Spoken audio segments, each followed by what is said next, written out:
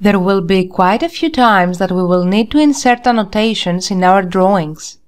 The first thing that we will learn is how to create texts. In the open drawing, we see the floor plan of a house's first floor. Let's say that I wish to write underneath the floor plan the words first floor. To do that, I'm going to use the text tool.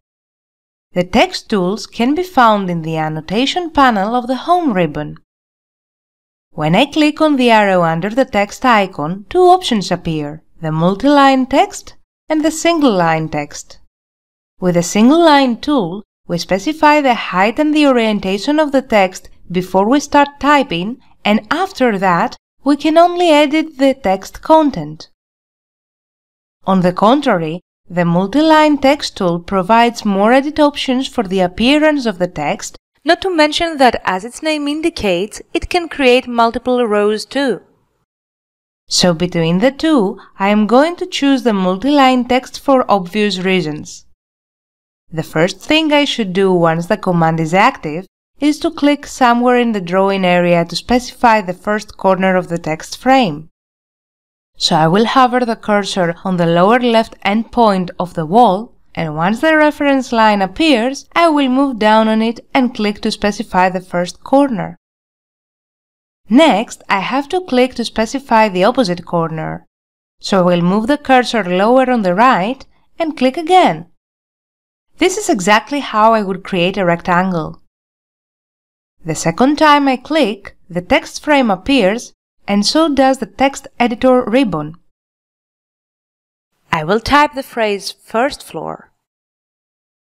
As you can see, the letters S and T are not in superscript.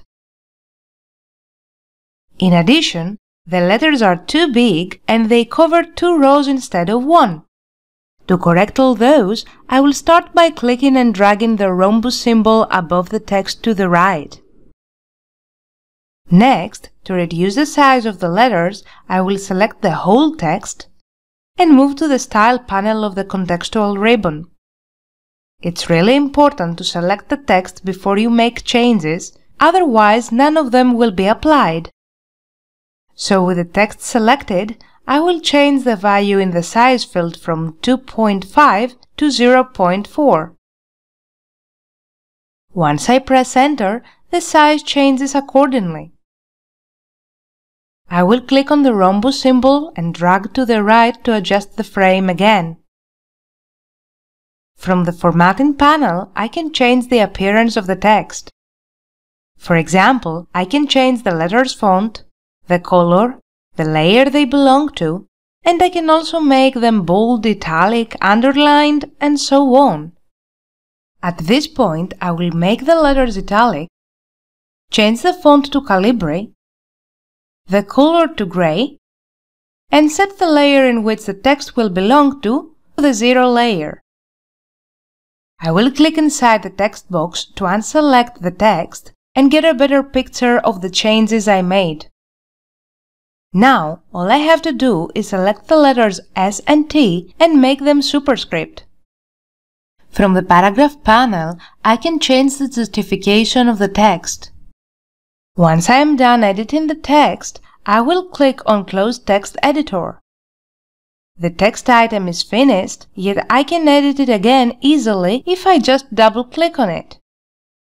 The contextual ribbon reappeared, and I can change the format or the content of the text.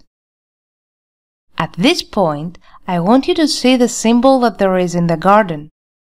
The symbol shows the height of an area from 0 level, but in this one the height is missing.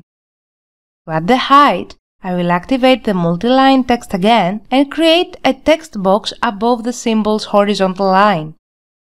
I will click on the symbol icon in the Insert panel, and I will select the +/- from the list.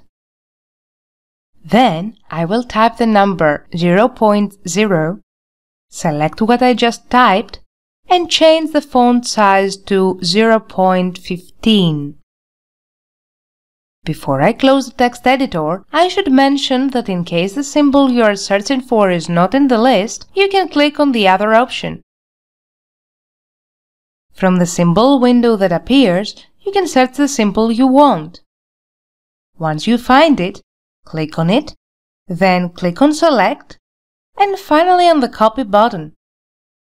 At that point, you can close the Symbols dialog window, right-click in the text box, and paste the symbol you just copied.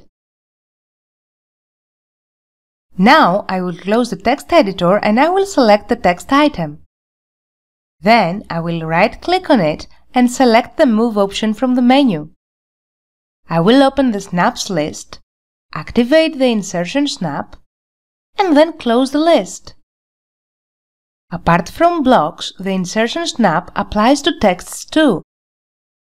I will specify the base point on the Insertion Snap of the text and move it above the horizontal line of the symbol.